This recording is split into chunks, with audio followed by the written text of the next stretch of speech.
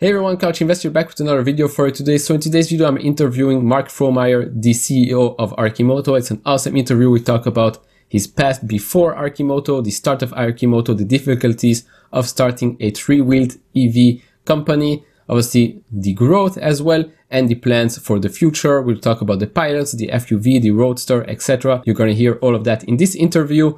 But the beginning part of this interview was actually cut. Just the two first minutes was cut by Zoom. So I just asked him what he was doing before Arcimoto. He was basically the lead programmer of Star Siege, Tribe, and Tribe 2 at Dynamics. And then you will see what he continues on answering to that question. So without further ado, enjoy the interview. Programmer, basic and assembly language and C, and then went to Berkeley to get a degree in electrical engineering and computer science. And that my focus there was almost entirely on software engineering. So computer programming and I mean, just the whole range of things that you learn in that realm. And then moved back actually to my hometown of Eugene, Oregon to work for a company called Dynamics, which made Tribes and Tribes 2, along with a whole bunch of flight simulators. And my time there, I spent working on a mix of things, but I did a lot of engineering, kind of deep engine programming. So network simulation, 3D graphics, scripting languages, and then right around 2001 was when we got started with Garage Games, and we actually took a lot of the technology that we developed at Dynamics and spun out a new company in order to bring the capability of high-end game engines to everybody. So at the time that we started Garage Games, if you wanted to license a commercial grade game engine, these are things like the Quake engine from id Software or the Unreal Engine from Epic. So it was hundreds of thousands of dollars plus royalties in order to license those technologies. And we Garage Games was really founded to harken back to the good old days of game development, when you could have a small team of 5 to 7 people working for less than a year and make a very compelling title. And so, the idea was sort of like, well, if guitars cost $100,000 or $500,000, how many indie bands would you have? And we saw a real need to help spawn the independent game development movement. And that's really what Garage Games was all about, was building the community, building the tool sets, and ultimately building our own games in the kind of indie gaming space. And I think we were, certainly a part of that whole movement really kicking off in the early 2000s. All right. And how did you make this switch from going from games into a three-wheeled electric vehicle type of company? Totally natural transition. Yeah. No, I actually, so we sold Garage Games in 2007. And that, we started it all, we bootstrapped the whole thing. Each of the 4 founders kicked in like $10,000 at the start, and then we sold it for a substantial multiple beyond that. And that at the time, I just sort of thought, how can I best use these resources that I've now, my ill-gotten gains from the sale of the company, and put them to good use in the world. For me at that point, the writing of climate change was very obvious on the wall. The way that we treat the environment of the world around us was apparent and grotesque. And I thought, what can I do with what was a pretty limited, still at that scale, amount of cash to go after some real problems. And at the same time, I went looking for an electric vehicle to buy to get around town. So I was at that time a bicycle commuter, but I'd gotten a house a year before, and there were just times where you needed to hit the Home Depot or go out for a big load of groceries or go meet somebody across town. And so the idea of sedentary, reasonable speed transportation was not a bad one, but I didn't want a full-size car. I wanted something that was going to be affordable for just about anybody. I wanted something that was going to be cool, something that's going to be fun, something that's going to solve my day-to-day stuff, high quality product, and just couldn't find it in the market. Couldn't find anything close. And that, I think it was that combination of looking for something that I wanted that I couldn't find, and wanting to deploy the cash that I'd gotten out of the sale of garage games in some meaningful way for the betterment of the world, that led me to ultimately start Arcimoto. And I think the real catalyst was I saw a parade in Eugene, and these three-wheeled kit vehicles called the Bug E went ripping by, and giant grins plastered on the faces of the drivers. And it was just like, that was that light bulb moment where I realized that there was a giant gap between the bike and the car, and that there was an opportunity to build something in that gap. And so getting a couple of the kits, putting them together, I kind of cajoled some friends to help put them together. That was what let me believe that it was actually possible to develop a new vehicle in this gap. I think I came out of garage games with a certain amount of irrational exuberance from, a first successful exit on, it's like if you step up to bat and you've never played baseball before and you hit a home run, you will be left with the mistaken notion that baseball is an easy game to play. Yeah. But I think that was part of what got me. That was certainly what got me started. And then I obviously got in way over my head very quickly, and sort of went all in, and have just sort of been stuck in ever since. Until when did when did it pick up to start being Arcimoto that is today? Obviously now with the pandemic, everything going on, we've seen actually this year that the orders and the rise of Arcimoto has been actually exceptional. So when did it actually start? When did you see that you thought that Arcimoto is finally going on the right path and you can actually see, let's say, the light at the end of the tunnel? I would say that the first real sea change moment for the company was almost exactly 6 years ago. So our first 7 years, we kept on trying to get to the goal and not.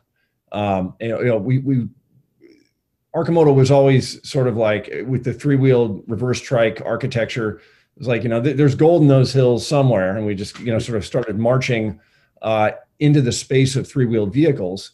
And I looked at it as almost like a binary search through novel three-wheeled vehicle architectures. And each of our first 7 prototypes kind of got closer and helped learn more about the space. But it wasn't until the inspiration for generation number 8, that was the first time, and it was 7 years in, that I basically did it was December 20th, 2014. I had one of my housemates measure me sitting in a folding chair from the tips of my toes to my back and from the floor to the top of my head. And I took that rectangle and I copy pasted it for the backseat passenger. And then I added the swing arm, approximate size of a swing arm, and what I thought the drivetrain was going to be. And I looked at it and said, this is going to win. Like it was the first time in that 7 years where I really felt like we had a shot at a big win. Each time before, it was just sort of like, cool, nice try, but your princess is in another castle. And this generation 8 was the first one where it was like, okay, I think this is going to work. Now, at that time, we were hundreds of thousands of dollars in debt. Nobody was cutting any checks. I had one engineer working on reformulating the chassis design.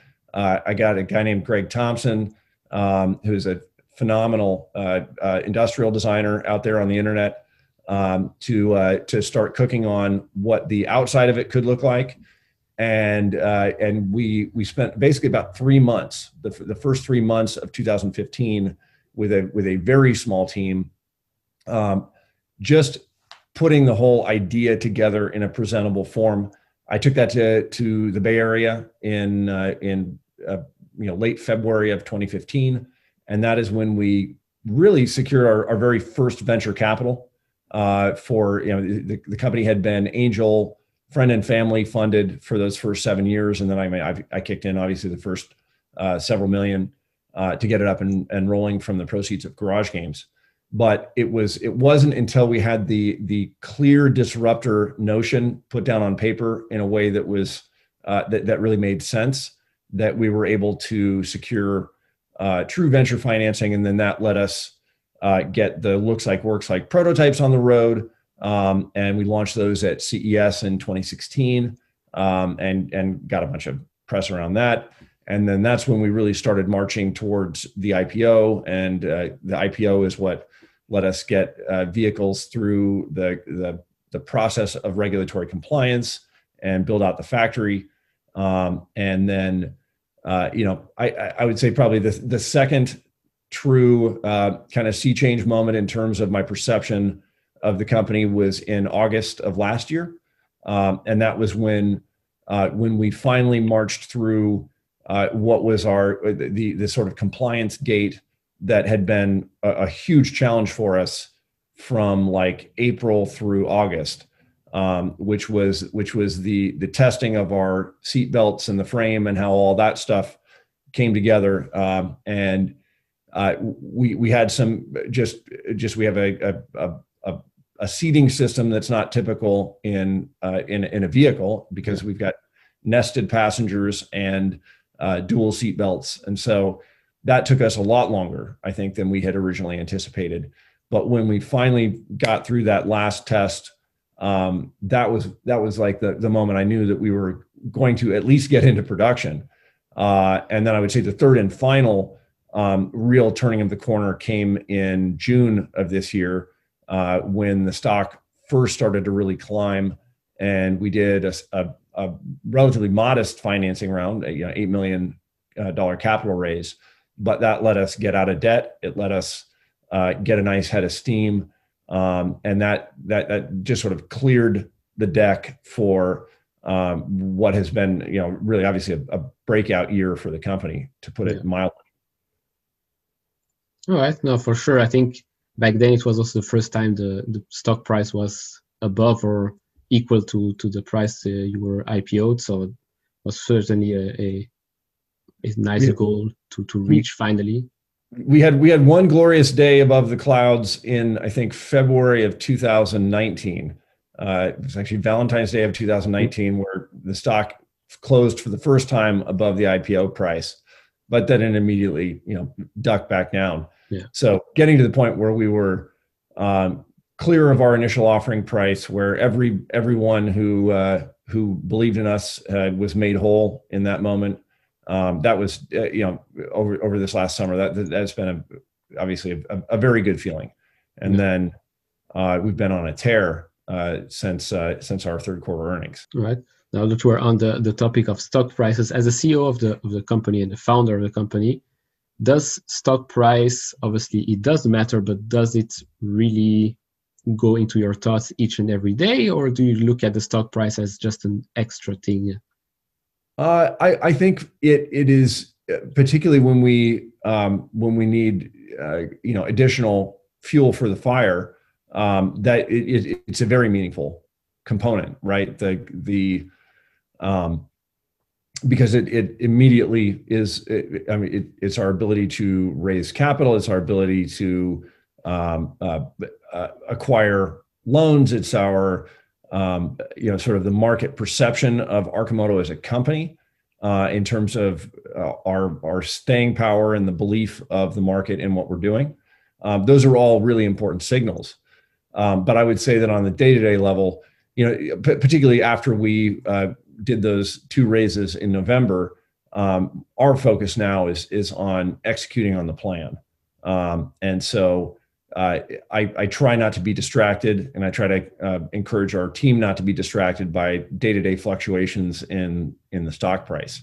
I would say also, though, my ultimate aim with Arcimoto was to, should it ever be successful, that my own equity in the company would go into a foundation for doing more good works. And so the fact that it is now actually worth something, that my holdings are actually, yeah, they're worth, I think, beginning to really pursue that angle as well. And so to the extent that the share price enables us to do more good works beyond simply what we're doing at Arcimoto, I think that's a really important consideration as well. And everybody, everybody on the Arcimoto team is an equity holder. We've done round after round of employee stock options, really since our inception, practically. And so, to me, it's very gratifying that members of the team who've really stuck it out through some very challenging, the very challenging process of getting a vehicle from the concept stage into actual production. A lot of blood, sweat, and tears. And so to see our team be rewarded in that way, I think is very gratifying. Yeah, for sure. And it's always good to know that, well, when you get rewarded with shares, for example, as an employee, then it's also in their best interest to actually deliver every time the best results possible, because obviously it goes both ways, right? Well, yeah, and I mean, Arcimoto is a entirely a mission-driven organization. I mean, it's baked into our baked into our articles of incorporation. It's in our mission statement. It's in our values. So that's really been what has attracted people to the venture over time, and I think really what is ultimately our durable advantage in the market. But it does help when people can buy a house or pay off a car or whatever, to have that component, and it creates a real mission alignment and a real company alignment with everybody on board. Yeah, for sure. Now a bit of a pivot towards something more specific. I think a lot of people have seen that tweet that regarding Elon Musk, when Sandy Munro actually made that clip to ask for help, and then he replied with, "Can't support three-wheel vehicles because it's not safe enough." Now, I want to ask a bit about the not safe enough aspect, and then a bit about weather problems regarding Arcimoto, because it's open. So, but we're going to talk about that in a bit. But just to go back to this tweet of not being safe enough. Yeah, well, and I mean I think Elon's perspective is rooted certainly in his own personal experience, and but I think the question of safety, if you take a broader lens to it, which is that it's not just about how safe am I if I get into a crash, but how safe is everybody else based on my choices. And I guess I would put forward that we have a different way of looking at safety. One is that we are definitely building a motorcycle class vehicle, which are motorcycle class vehicles are traditionally regarded as very unsafe. And so we have aimed to build a motorcycle platform vehicle that is as safe as we believe that we can make it. And part of that is how we've ballasted the platform to make a very nimble, very responsive vehicle, dual motor front wheel drive. So you've got two front wheels for traction, two front wheels for braking. You have a cage over your head. You've got two seat belts for each occupant. And it's a much more visible vehicle on the road than a typical bike. It's a much more stable vehicle on the road than a typical bike. But it is very much still a lightweight, ultra efficient electric vehicle platform. We've deliberately designed the performance characteristics of the vehicle to be fun from, we think of it as sort of 0 to fun immediately. You have got instant torque. You've got a lot of maneuverability. The fun factor of Arcimoto's products happens in the 0 to 30 miles an hour range. Whereas if you have a performance car, you have a multi-thousand-pound vehicle that is fun in the 0 to 60 or 0 to 100 miles an hour straight line acceleration. And I think that can also invite, again, people to behave recklessly and impact the safety of the people around them in a much more damaging way than they could do on a much smaller, less aggressive vehicle. So I think the point that Elon did make in some follow-up tweets was that it wasn't the fact that there's nothing about the fact that three-wheeled vehicles themselves are fundamentally unsafe. It was that three-wheeled vehicles are not held to the crash test safety regimen of cars because they are considered motorcycles. Yeah. And I think there are a number of three-wheeled vehicles out there that claim to be cars. And I think that's a very it's a very risky business choice to make, to claim that you are making a car when people have a very clear idea of what the safety standards of a car are, and you don't meet that. We have taken great pains to make it very clear that we are not developing a car, that we are developing a motorcycle class vehicle. And then over the long term, and this isn't even super long term, this is in the next 5 to 10 years, more and more vehicles will be autonomous, more and more vehicles will have advanced crash avoidance capabilities, and all of that will mean that we should be spending less of our budget of aluminum and steel and copper on dealing with crashes, and more of it on building lots of very lightweight, very efficient vehicles that don't crash. All right.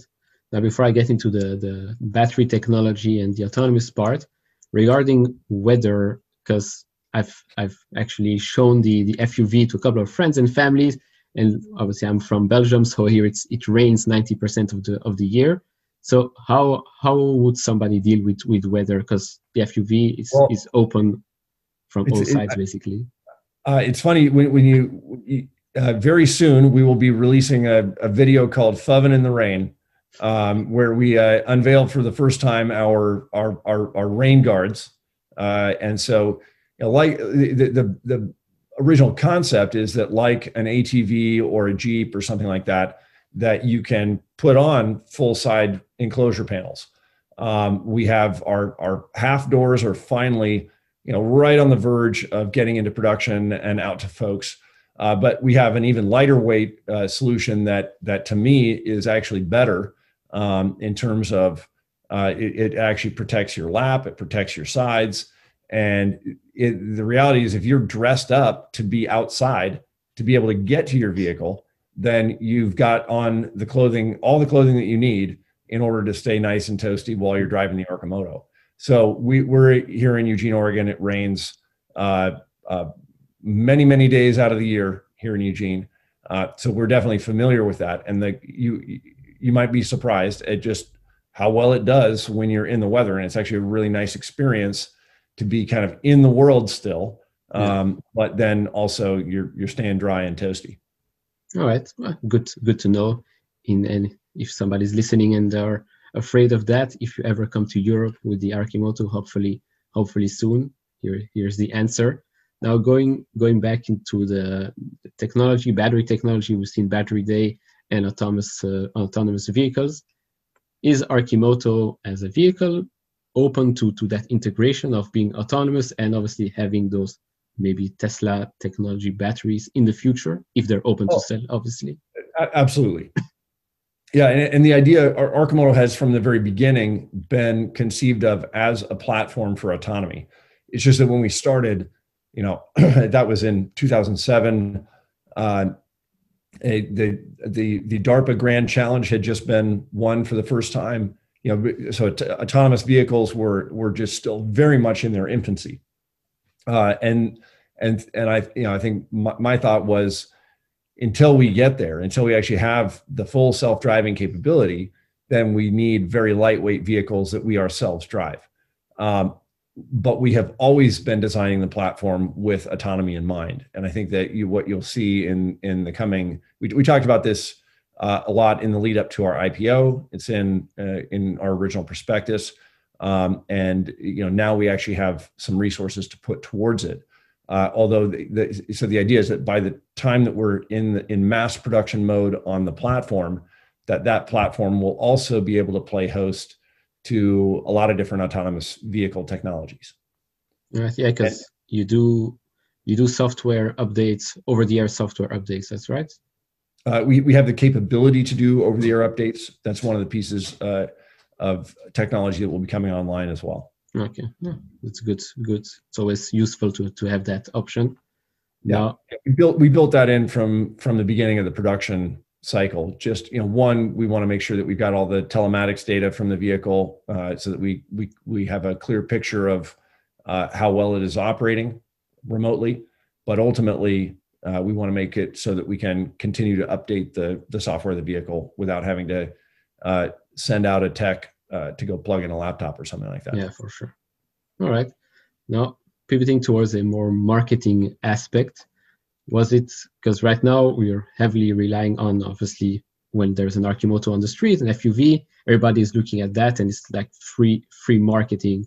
Now, is the plan to stay that way, or do you plan to use maybe heavy social media marketing or maybe TV ads if somebody still watches TV these days? Yeah, I doubt that we'll ever do TV advertising, but we have used social media advertising and YouTube ads to I think very good effect. We get incredibly high engagement on the video pieces that we do, and so I look at that as a very efficient way of spreading the message. But I think, to your point, the word of mouth that you get when you actually see them on the road. All of our customers report this back, is that people are constantly bombarding them with questions about it. We actually have one of our early customers that is making postcards for all of our other customers that have, he says, send me a picture of your FUV, and then I will send you a pack of postcards that you can hand out to people, with your referral code on it or whatever. Oh, that's awesome. And I think that speaks to the enthusiasm that our early FUV adopters have for the vehicle, as well as that real viral factor. Yeah, for sure, because it's always free marketing when you see something that you've never seen before, or that you see rarely. Everybody's taking a picture, posting on their stories or whatnot. So it's pretty good. That's also why the Deliverator should be a good success for businesses that do deliveries, grocery shopping, etc. Which actually is my next one. How's that been this year, obviously, with the pandemic? Did you see an increase of interest towards Deliverators from bigger stores? Sure. Yeah. And we've only put a handful of Deliverators out into the market as test vehicles so far. We've gotten a lot of good feedback from the early pilot programs with the vehicle, and I think there's been a lot more interest generated from everything from very small fleets, mom and pop pizza shops to actually much larger institutions, cities, and big companies looking at that as a fleet component for some of the stuff that they do. And we'll have a lot more to talk about that in the coming months, as we get Deliverator into more of a producible mode. Each of them right now is a bit of an art project, but we're in the process of tooling up, and because we're vertically integrating all of our plastics manufacture, that's going to be one of the early pieces that gets built out of our own automated vacuum forming line. All right. I don't know if you can say something extra about the Hyrecar pilot and the Orlando City pilot that was announced a couple of weeks ago, but if you can.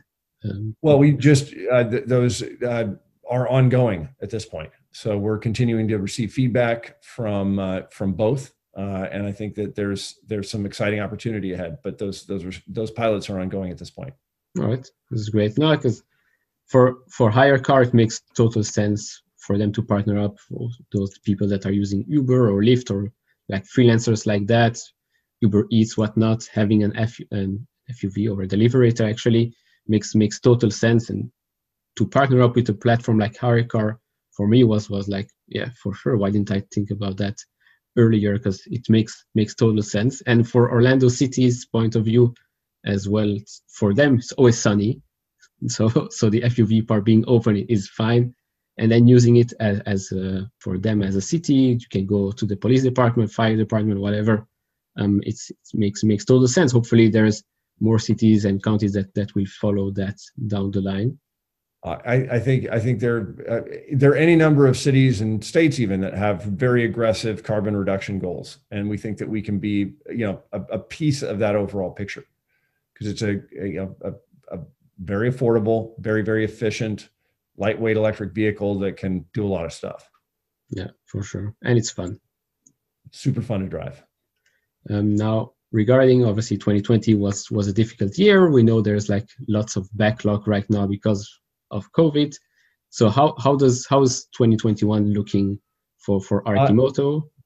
Well, and I talked about this a bit in our earnings call, that we expect that there's going to be a lot of uncertainty in terms of the revenue and delivery picture, particularly in quarter 4 of this year and quarter 1 of next year. But that by the time we hit Q2, we expect that we will have alleviated all of the big supply chain issues that have been tripping us up during the pandemic. And some of those have been related to the pandemic, and some have just simply been the fact that this is a new electric vehicle program, and some of the components need the right supplier to be able to scale with us.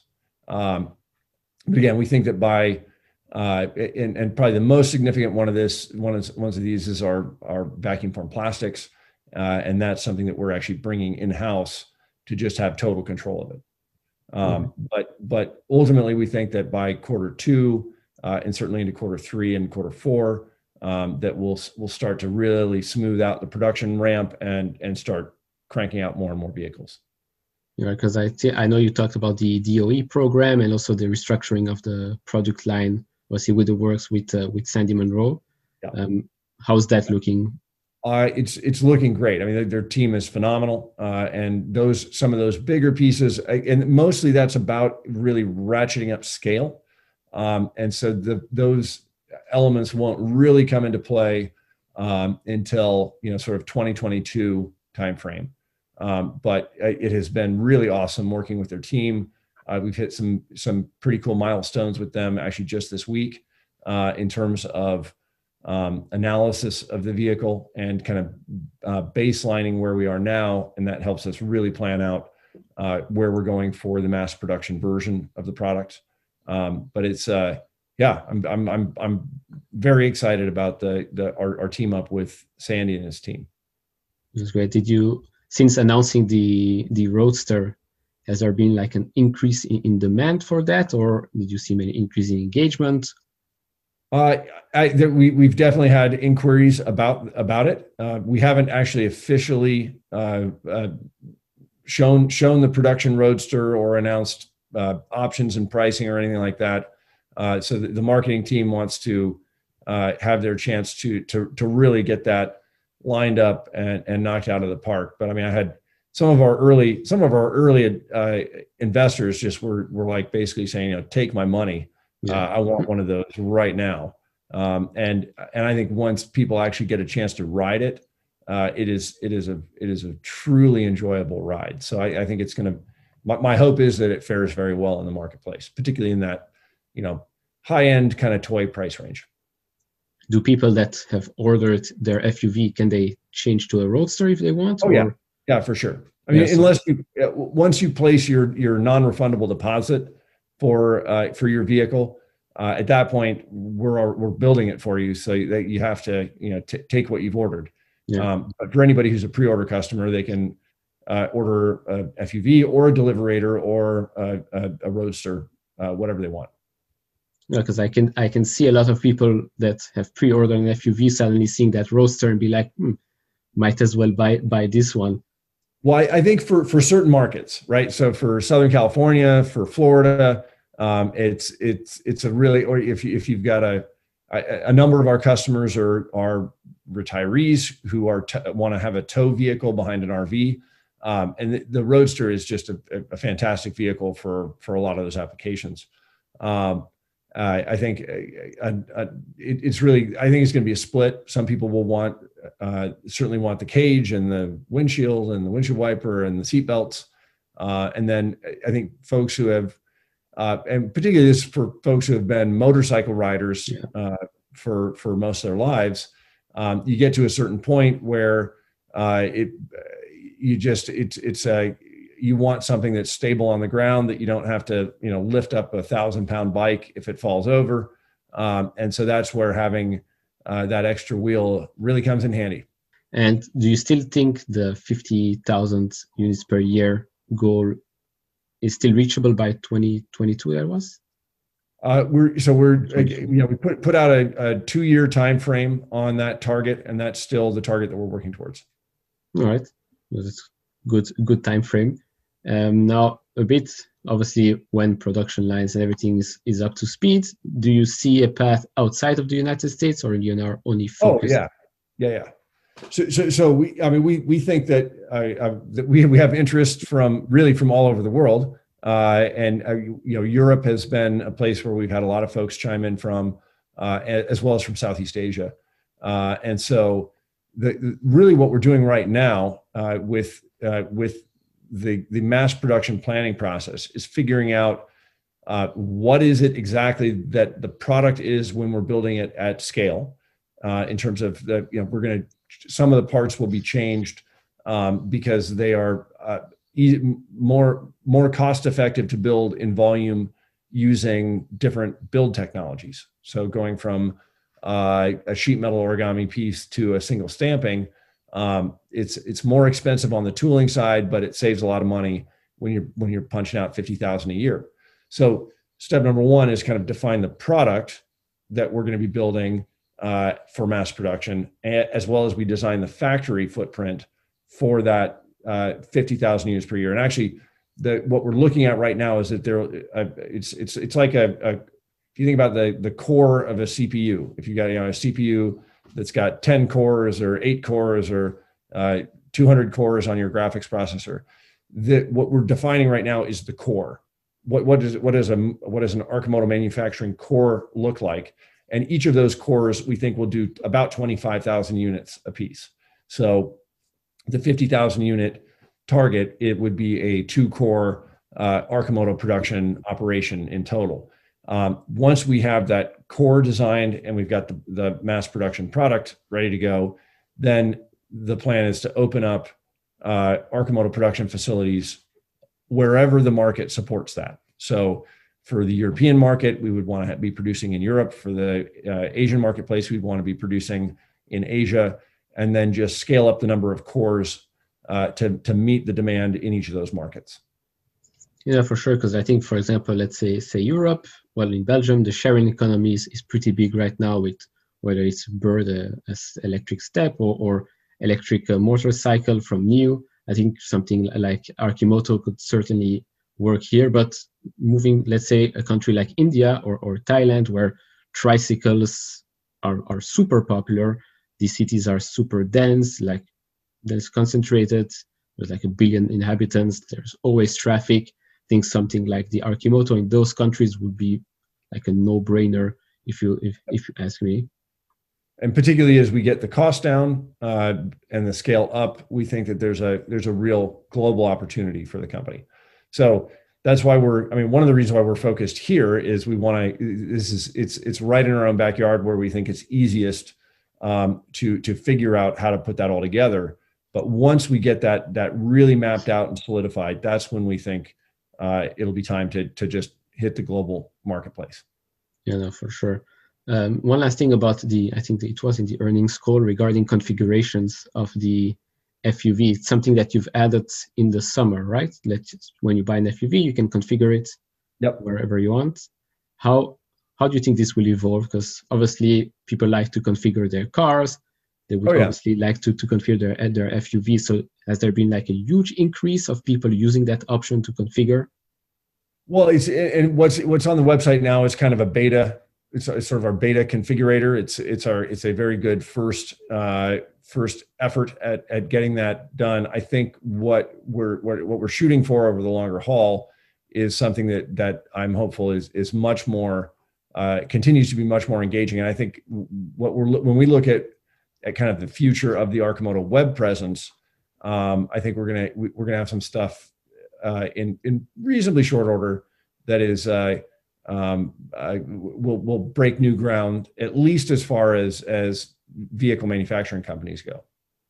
Yeah, I think like the configuring part, when I heard that in the call, I was like, didn't know it wasn't an option before, but now that it is an option, I was like, for sure people will use it. Even obviously they will have to pay a bit more, but it will make total sense. And for Arcimoto's standpoint, makes sense, high revenue just by adding this configuration. And obviously with partnerships, for other companies, brands, or whatnot.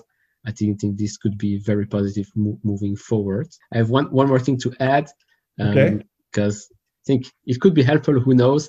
My sister-in-law's sister is a race car driver, professional race car driver, and stunt driver in the new James Bond and Jurassic World. So in case you need to go and test your vehicles in the UK or Germany, she's open and up to already do that. Volunteered for the job. Yeah, awesome. Exactly. Well, yeah, maybe we could see a 007 driving an Arcimoto platform vehicle one day. Or you can use it in the Jurassic Park. That's where you really want a lot of torque and acceleration, is in when you're trying to get away from dinosaurs. Exactly. So that makes perfect sense. And you can still enjoy the view because it's nice and open. Truly. Right. I think that will be it. Again, thanks very much for taking the time. I know now the holidays and it's been crazy. I think crazy year for Arcimoto. And just by the looks of it and hearing everything, I think 2021, 2022 is going to be even better. We are very excited about the road ahead. Yeah. So I really appreciate you getting me on the program, and hope that your holidays treat you well and stay safe and healthy out there. Thank you. You too. Merry Christmas. Merry Christmas. See you.